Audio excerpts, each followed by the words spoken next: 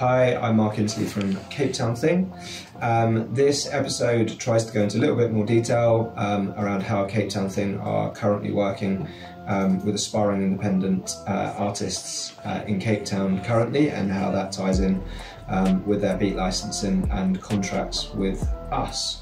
So yeah, lots of artists perhaps don't have the liquid capital to go and buy that exclusive. I'd probably argue lots of upcoming artists don't actually need their exclusive license to a beat. I would argue they need the unlimited, which again still comes at a premium when starting out careers and stuff. But I would still advise all artists to certainly consider using that unlimited license, whether they're working with us or not. In working with us, we hope that we bring a lot to the party as well. We have a studio here in Cape Town. We have an in-house beat maker, producer. We have mixing and mastering facilities. So if an artist doesn't want to buy one of our beats, we are certainly open to a conversation about making a song together. That's making a song with us as CTT Beats, which is our beat making business. It's our artist name, it's our collective DJ name.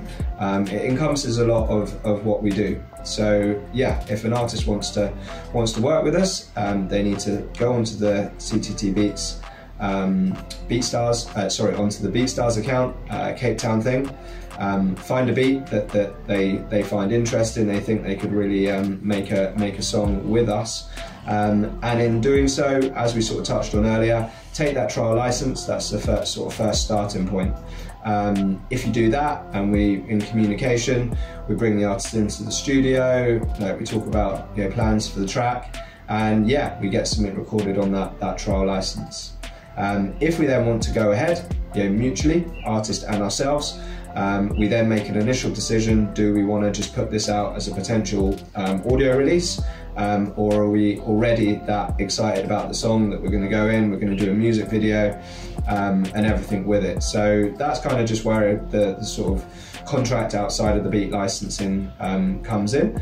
But essentially the end product is the same. If an artist does a song with us because we want them and the artist wants to work with us, then we give the exclusive license to the artist on that song as part of making a song with us.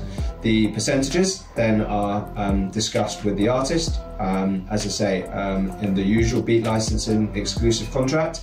If an artist has paid out $1,000 or $2,000 perhaps for an exclusive license to a beat, there would be very small percentages on the mechanical. So I think that's the only thing to remember when working with us, that with the studio and everything else that we feel we bring to the table, we try to equalise both the mechanical rights to a song, as well as the traditional songwriting and performance. But yeah, ultimately it's a group discussion. We agree those terms, and hopefully we go ahead and make some great music. Usually we distribute the song and stuff like that. And yeah, we'll run a separate session on marketing music and how that works at Cape Town Thing. But hopefully that is an understanding that if you don't want to physically pay up and buy that beat, there are options. We do want to work with talented people, and that is hopefully a brief overview of what we bring to the table and how a contract is put together, so both of us can happily hopefully make a #1 hit.